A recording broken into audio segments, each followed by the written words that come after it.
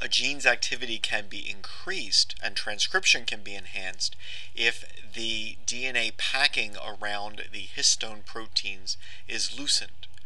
This can be accomplished in several ways. Some enzymes attach methyl groups to specific amino acids, such as arginine, or to some lysines in a way that will increase transcription. Methylation of some lysine residues will increase transcription, while others performs the opposite.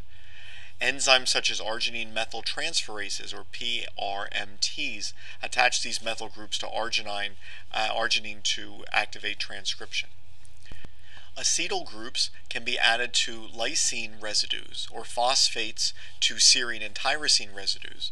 This will neutralize the positive charge of a histone protein, which attracts it to the DNA molecule.